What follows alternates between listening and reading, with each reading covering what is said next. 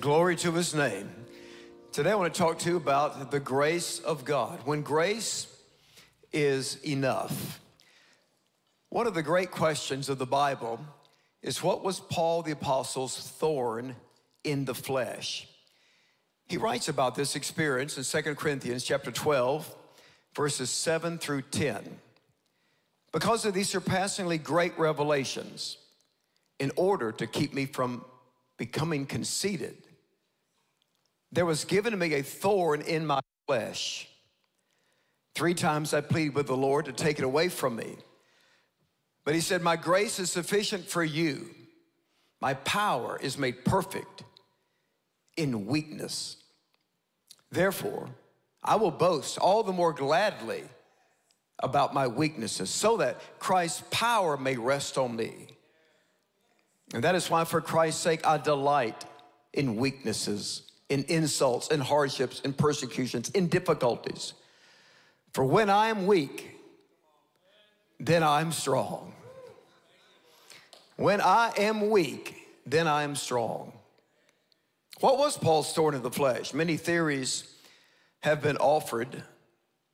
Some suggest it was a physical illness. Others say it was false apostles undermining the work of the ministry. Some say it was critics saying that Paul wasn't a real apostle because he wasn't one of the original 12 Jesus chose. And some have even suggested that he had a problematic marriage. Maybe that's why he spent so much time on the road. What his thorn was is not nearly as important as what he did about it. And what can you do when you have a thorn in your flesh? He says it was a thorn. Now, thorn is very painful, but it's not that problematic. It's more of an irritation, but it's not life-threatening. So whatever it was just a thorn, but it was enough to irritate him and distract him and discourage him. He says it was in my flesh. In other words, it was personal. It could be his mind, it could be his body. But it was affecting him on a personal level. Then he says it was a messenger of Satan. It was a spiritual problem. Was it some type of a spiritual assault? Was it a false apostles, who he also writes about in this letter and says that they masquerade as angels of light? He saw it as coming as a spiritual attack against him and against his ministry. And he says it was given to keep him from becoming conceited.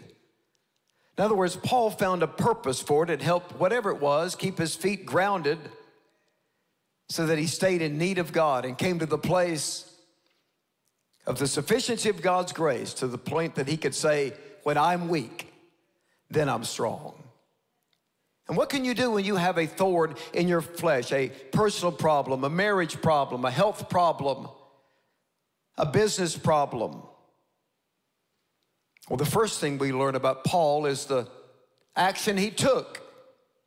He said, when you're faced with a thorn in your flesh, the action you take is very important. He said, I pleaded with the Lord 3 times. Not prayer as a last resort, prayer is the first option. He said, I pleaded with the Lord. Now that word, paraklesis in the Greek, to call for help, to summon urgently for help. And the most important thing you do when you have a thorn in your flesh is you call to the Lord for help. I pleaded 3 times with the Lord. He didn't say I complained to the Lord. He didn't say I blamed the Lord. He didn't say I told the Lord, if you don't take this away, I'm going to quit the ministry.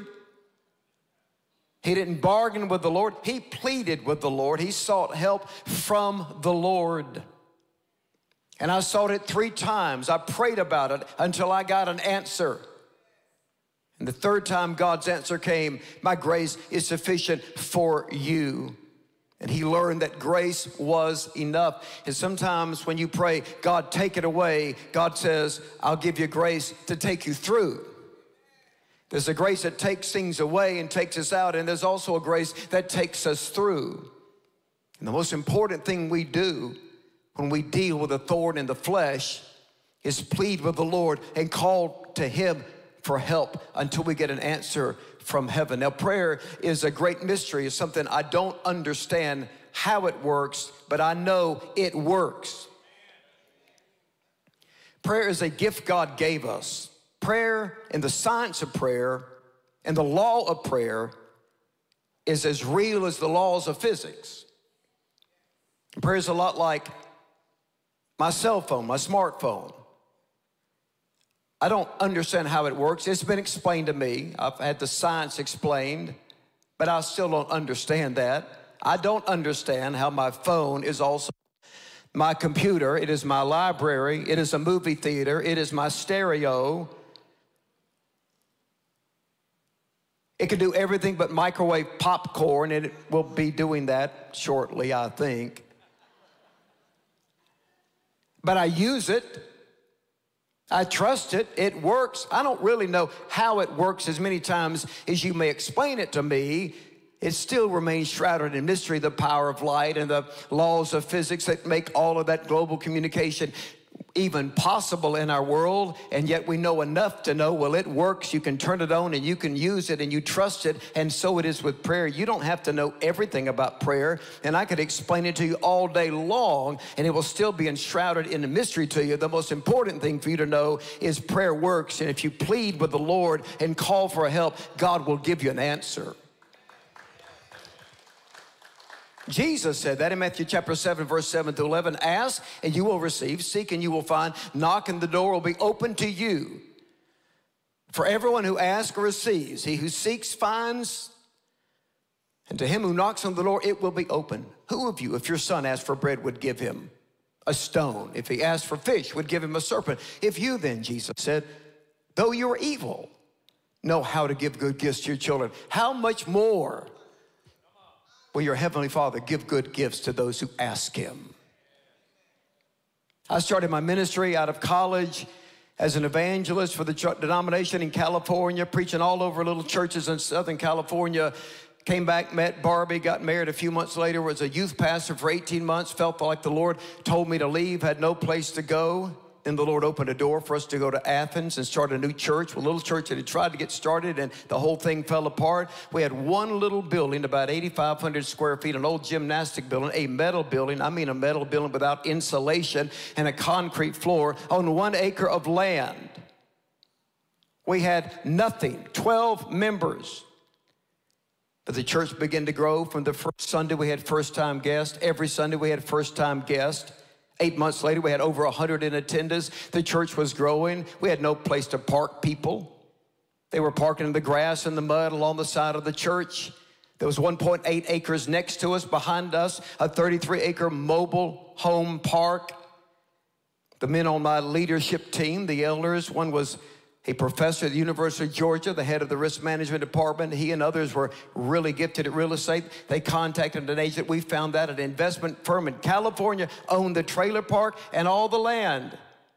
So we said, we'd like to buy it. They sent word back, we're not going to sell it. In fact, not only are we not going to sell it, we're about to put a mobile home sales lot on that 1.8 acres on frontage of 441. And I heard that, and in my heart I said, no, you won't, not next to my church. We negotiated. They had no interest. So I called that small group of elders I had, about 7 men. We came early one morning.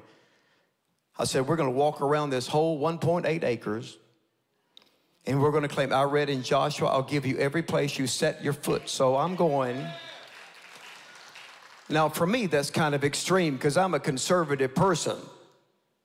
We walked all the way around it, and we prayed God would give us a land. Within a year, they changed their mind. They decided they're not going to put a sales lot there. I thought, I knew you weren't going to put a sales lot. I could have told you that day one. I'm glad you came to that conclusion. And the church bought it, and we graveled it at first, and then we got the money to pave it. And then we kept growing. Then we bought the 2.2 acres next to us that the owner said was not for sale. I'd already been down this road once. I knew it was going to be for sale when we prayed. And then we bought the 3 acres beyond it that they said was not for sale. I'd already been through this twice. I'm going to tell you something. When you walk with God and have experiences in prayer, your faith will build every time. And Paul said, I pleaded with the Lord. And that's the action he took, and that's the action you need to take. And I don't care if it's 3 times or 30 times, you plead until God answers. And then there is the grace he received, the answer of the Lord, and the provision of the Lord was quite remarkable. He said, my grace is sufficient for you. And look at this, my power is made perfect in weakness. Now here, God makes the word grace and the word power the same word. We always think of grace as an attitude of God, as the unmerited favor or the unconditional love of God. It means to give freely, but it also is a word of power. And then he says, my grace is sufficient. Archeo in the Greek, that word actually means the power to ward off any danger or any threat. The ability to defend you against any danger or threat or attack. It also means to be competent. You ever felt like you weren't competent enough? You weren't competent for this job, or maybe competent in your marriage, or competent for this situation? I tell you what, grace of God comes on your life, you'll be competent. Sufficient. You'll have enough is what it means. You'll have everything you need. When you live a life of faith and learn to seek the Lord, you're going to have a sufficient grace. And God said, it is my grace. It is only the grace of God. The only place you can find grace is from God. You can't find it from any person. You can't petition the government for grace. They can give us a stimulus check, but they can't give grace. You can come to a person for help, but they can't give you grace. You can go to the doctor for medicine, but he can't give you grace. You can go to the therapist for counsel, but he or she can't give you grace. There's only one place you can get grace, and that is from the throne of God. God says, it's my grace. And God gives it to those who seek him for it. Do you know that God has different kinds of grace, sufficient grace? Whatever your situation is, all of you are facing different situations in your life. You may be going through the best of times. You may be going through a very difficult time. There is a grace God has that's sufficient. There's, first of all, universal grace that everybody in the world enjoys.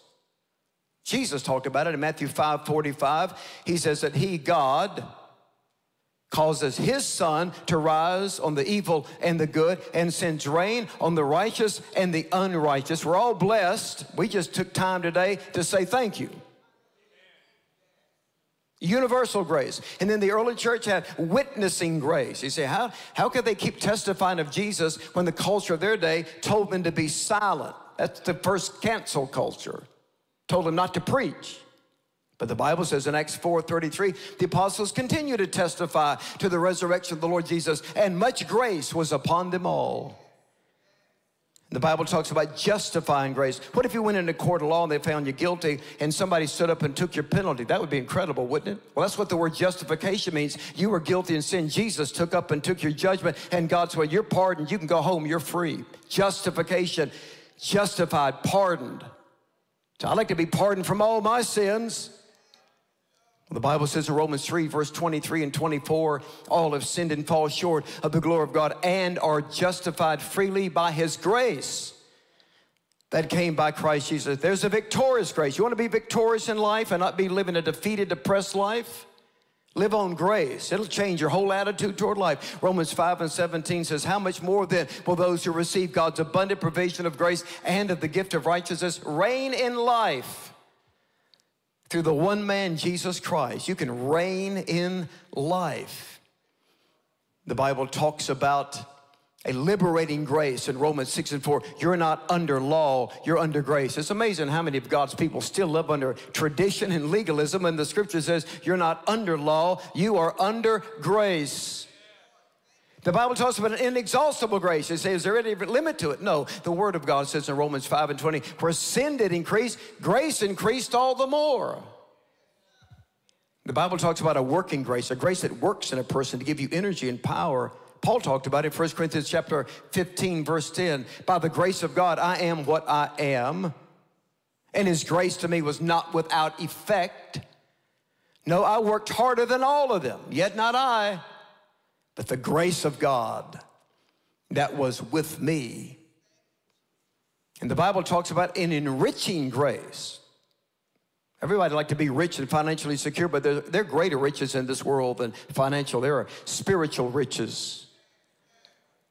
And Paul says that there's an enriching grace for your spiritual poverty in 2 Corinthians chapter 8, verse 9. And you know the grace of our Lord Jesus Christ, that though he were rich, yet for your sakes he became poor, so that you through his poverty might become rich. And then there's a provisional grace. When you say, I don't know how we're going to have our needs met, look to the Lord. 2 Corinthians chapter 9, verse 8 says, and God is able to make all grace abound to you, so that at all times, in every way, having all that you need, you will abound in every good work. And the Bible talks about a saving grace. In Ephesians chapter 2, verse 8 and 9, for by grace are you saved through faith. And this not of yourselves, it is the gift of God, not of works, so that no one can boast. And the Bible talks about a preaching grace. In Ephesians chapter 3, verse 8, although I'm less than the least of all God's people, this grace was given to me to preach to the nations the unsearchable riches of Christ. The Bible talks about a conversational grace. You ever been in a conversation, you didn't know what to say? Ever been in a business deal and you weren't sure what the right words to say were? You ever been in a court of law and not sure what to say? You know, in that moment, you can pause and ask God for conversational grace. The Word of God says in Colossians chapter 4, verse 6, let your conversation be always full of grace, seasoned with salt, so that you will know how to answer anyone. Pause in that moment, ask for grace. You'll know how to answer anyone. The Bible talks about a helping grace in Hebrews 4 and 16. Let us come boldly to the throne of grace that we may obtain mercy and find grace to help in the time of need. It talks about a promotional grace. You want to get promoted at a job, you want to get promoted in your life, you want to get ahead. The Bible says in James 4 and 6, he resists the proud, but he gives grace to the humble.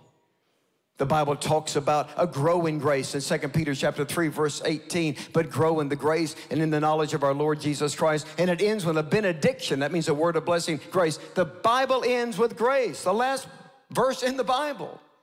Revelation 22, verse 21, the grace of the Lord Jesus be with God's people. Amen. My grace is sufficient for you. Most importantly, it's a Christ-centered grace. Grace came into the world through the person and work of Jesus. The Bible says in John chapter 1, verse 17, the law was given by Moses. Religion can give you law. It can give you creeds. It can give you rules. It can give you regulations. But it can't give you grace.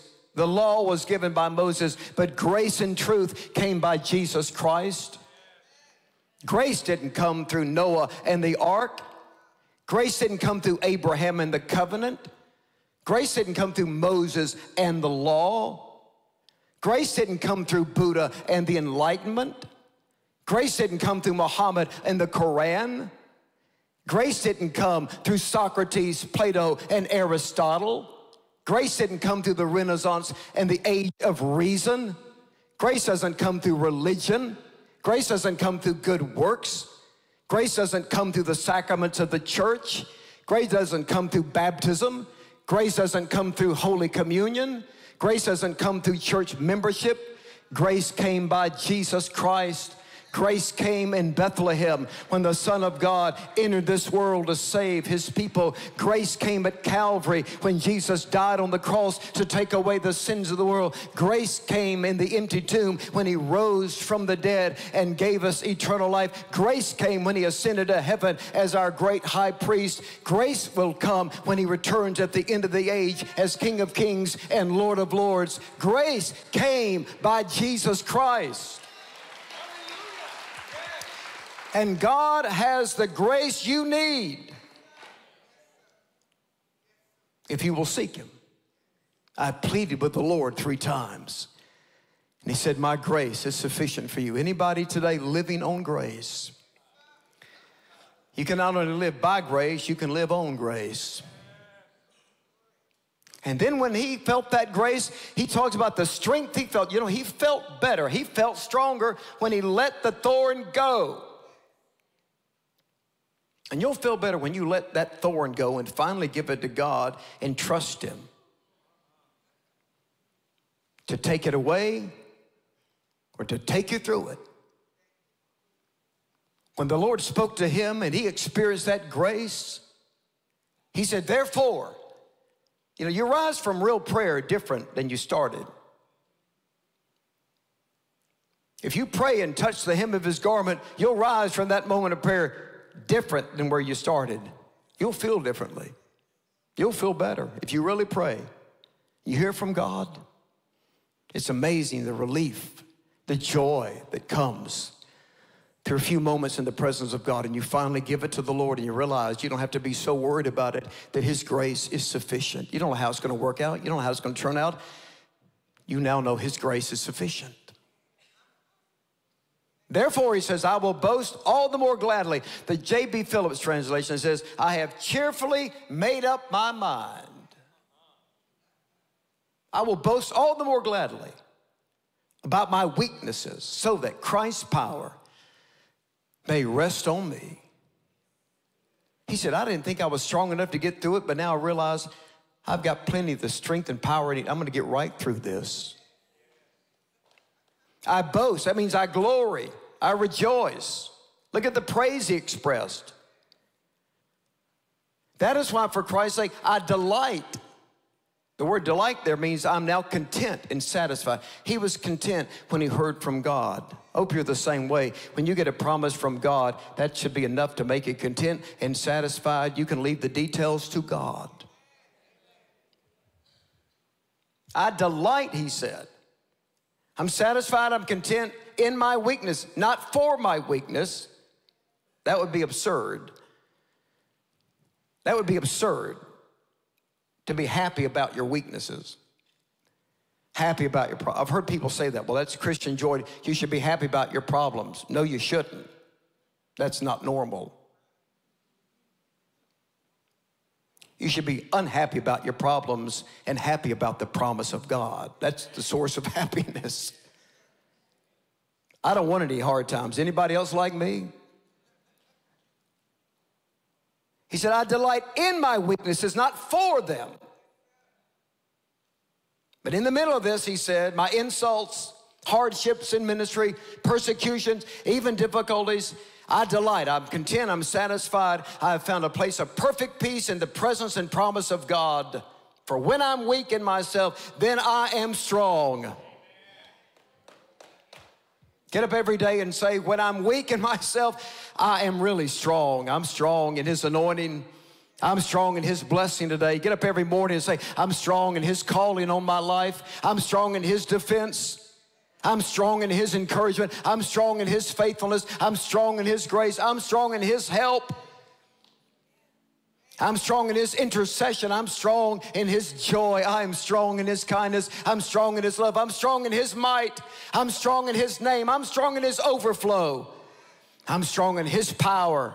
I'm strong in his quickening of my soul. I'm strong in his righteousness. I'm strong in his strength. I am strong in his truth. I am strong in his understanding. I am strong in his victory. I'm strong in his word. I'm strong in the zeal of the Lord. When I'm weak, then I'm strong. Get up every day, no matter how you feel. Say, I feel weak right now, but I'm really strong. I'm going to face this day in strength. I've turned my weakness over to him. I receive his strength for this day. You see, when he gave God praise, he felt more powerful. Did you see that? When he said, I will boast, I'll delight. As soon as he uttered praise, he said, Christ's power, rest on me.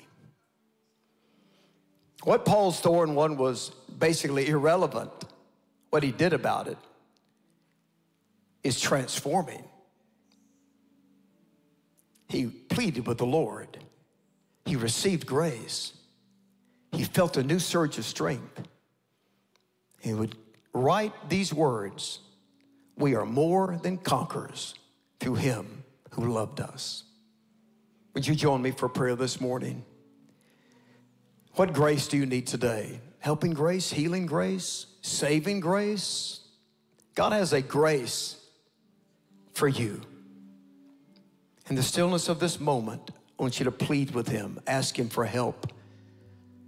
Say, "Lord, send me the grace I need in my life, in my family, in my business, in my ministry." Then I want you to confess by faith, "When I am weak, then I am strong." And the greatest grace is the saving grace I talked about, where God washes away your sins and gives you a new life. Jesus said you'll be born again when you put your faith in Jesus. By faith, receive Christ your Savior, and you'll receive the saving grace of God and have eternal life. I'd like to pray with you right now for you to accept Christ. Receive that grace of God that can save you from your sins and give you eternal life. Pray with me in faith these words. "Lord Jesus, I do believe in you. You're the Son of the living God. Lord, I confess my sins, and I receive your forgiveness and your saving grace. Lord Jesus, I trust you now as my Savior, and I openly declare Jesus is Lord of my life. And I pray this in your holy name. Amen." Thank you for joining us for worship today. What an amazing service we had. We pray the worship and the Word of God ministered to you in a powerful way. Today is Serve Sunday at Mount Paran. As we are growing back from the pandemic we've all come through, people are returning to our campus. Every week, new people. You can be a blessing by serving today. You can check it out online, check out the Mount Paran app, and let us know you want to serve. Go to the QR code you'll see today. It'll put you right to us how you can serve and be a blessing. This also today is an emphasis on our annual backpack campaign. We're providing this year backpacks full of school supplies for 2,000 children in 6 public schools. We also go into these schools and preach the gospel and have after-school Bible programs, and the students love learning the Word of God. Make a difference in the life of a child today. You can buy a pack online. If you're not able to pick one up here on campus and fill it up, we'll do all that for you. We just need to provide 2,000 backpacks. Get a backpack today. Bless a child. Thank you for your gracious support of the Mount Paran ministry. We are part of the Mount Paran family. Together, what we do together. Your commitment is vital to our success and impacting the world. Thank you so much for your generous commitment, faithfulness to the kingdom of God. I pray you have an incredible week.